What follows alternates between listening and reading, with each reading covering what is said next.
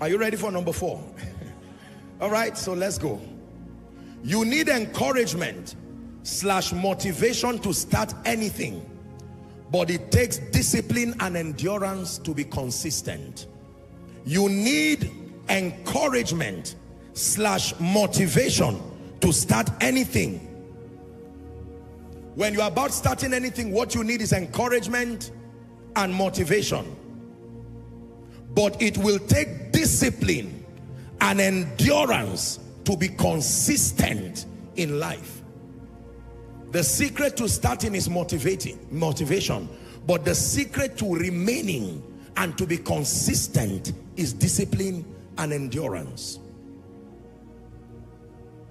Discipline and endurance. You need encouragement and motivation to start anything, a business, a ministry, a home. You just need encouragement. But everyone who has stayed in any field of success will tell you that you get to a point where you need beyond motivation. It will take discipline and it will take endurance. And talking about discipline, there are 2 dimensions to discipline. Number 1, there is the staying power. It's called discipline. Number 2, there is the ability, the power of restraint. You need both. You are not disciplined if you do not have, number 1, the staying power, the ability to continue even if alone. And then number 2, the ability to say no to many good things. You need encouragement and motivation to start anything in life, but it will take discipline and endurance. Believers, please listen to me. This is a very profound point. Most people think that those who today we call overcomers, champions in the spirit and in destiny, that it was motivation that took them all through. I disagree totally. Go and ask any champion in any field.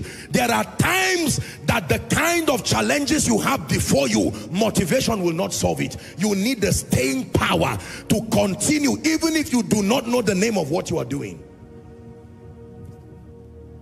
Motivate me to get to Lagos. You can encourage me when I start, say by road. By the time I am 7 hours, don't motivate me, you are wasting your time. Pray for me for the staying power to remain in that car till I arrive. Are we together? We have a world that is so in need of motivation, and motivation is important, don't get me wrong. It helps to prime you to start, but there are times you will need to stay alone and say, though he slay me, I will still trust him. Hebrews chapter 6 and verse 15. Many people lack the staying power. It says, and so after he being Abraham, had patiently endured, he obtained the promise. Abraham did not just obtain the promise because God said he would. It took patience, it took endurance. Can I tell you the truth? For some of you, by reason of what I'm saying, God is telling you, go back to what you were doing. It is still my will. Stay there. It will not magically, you know, we have this idea that because you are in the will of God, the results will happen overnight. No, sir. There are times you will cry, you are still in the will of God. There are times it will not make sense, you are still in the will of God.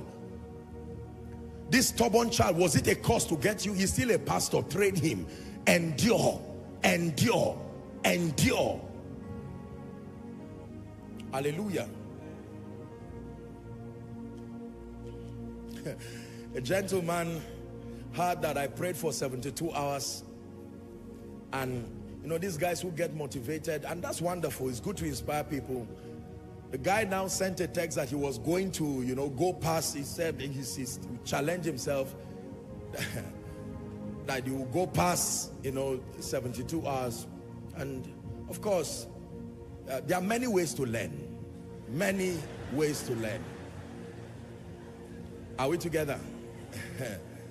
You know, when you hear it, you think it's just easy. What is there? I assure you, by experience, by the time you pass 4 or 5 hours, there has to be a grace that carries you through. There is absolutely nothing that will motivate you about that experience again. If you don't know this, you are not a person of prayer.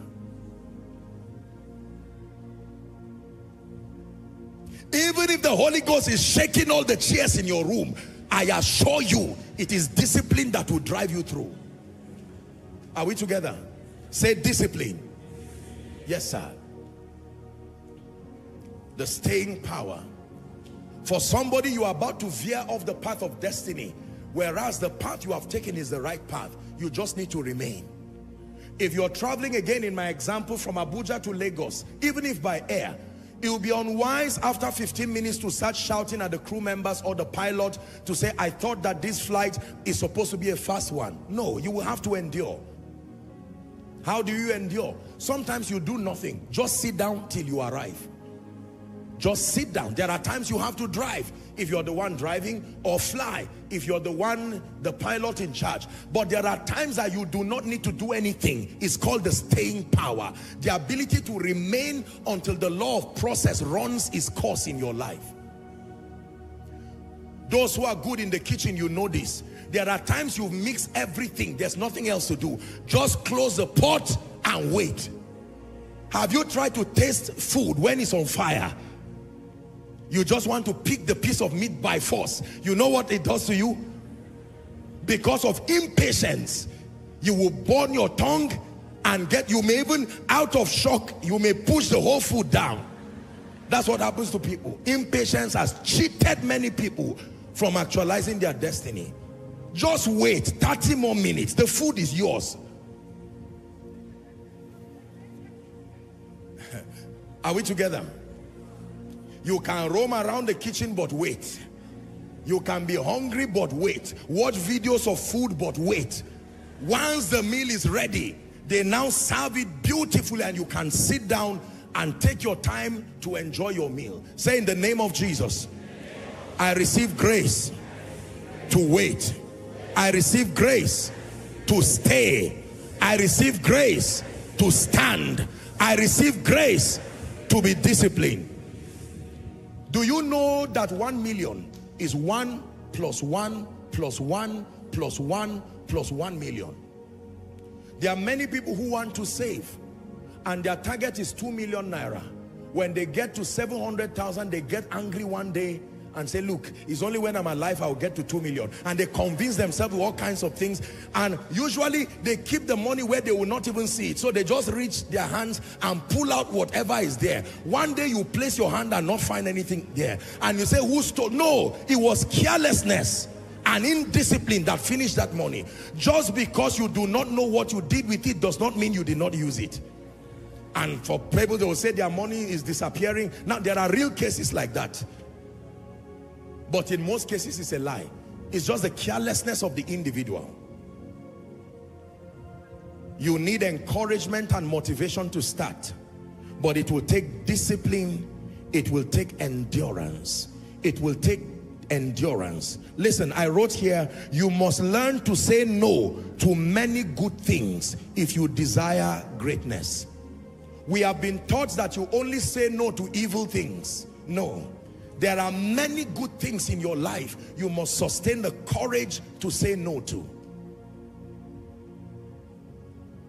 He's changing everything in obedience to Christ.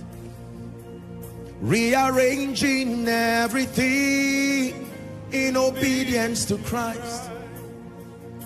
Remolding everything in obedience to Christ. That's what he's doing. Rearranging everything in obedience to Christ. Hallelujah. Have you seen someone running a race?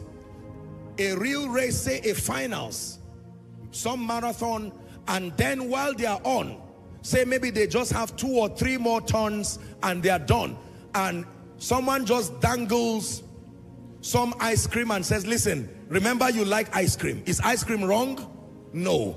But with respect to what you are doing, it is a distraction. Can I tell you, if the devil uses evil things to get you and you resist it, he will use good things. The most important thing is that you go down, whether by good or evil. There is a tree called the tree of the knowledge of good and evil. Both good and evil are connected to that tree, and it has one assignment: to destroy you.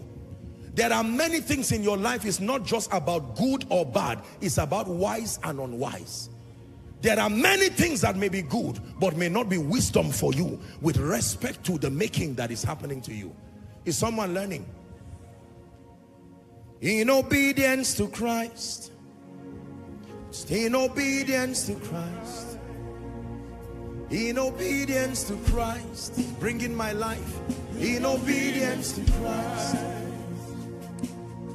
So you must learn from an overcomer that the great are people who master the art of staying, even if in their tears. When a woman announces that she's pregnant, usually people celebrate her and say, wow. Especially if she's trusted God for a while. People can say, this is beautiful. We're happy to know this. 5 months, 6 months, and you find out that no matter what you say, it doesn't bring that laughter it brought at month 1 and 2 again. Because at that point, what she needs is not motivation. The staying power.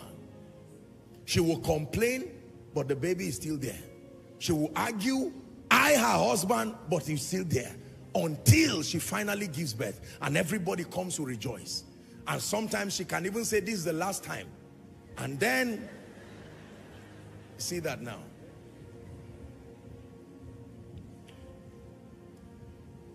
Is someone learning? Getting angry that there is nobody encouraging me is a joke. They encouraged you when they were launching and cutting the scissors of that pharmacy. Now that no one is buying the drugs, now that people are not coming, you do not need motivation. You need encouragement by the Spirit. And sometimes it does not come just by saying go forward. It is discipline. Remain. Remain. Don't give up. Remain. This one is beyond motivation. It's beyond positive speaking. You just need to stay until it happens. I'm praying for someone who is weary and weak in ministry, in life, and in destiny. As a parent, as a student, it looks like you have stretched yourself and you have gotten to your wit's end. In the name of Jesus, the Son of the living God, the staying power, that engracing that causes men to remain until they manifest, may it rest upon you now. May it rest upon you now. May it rest upon you now. Please sit down. Are you ready for number 6? The 6th lesson.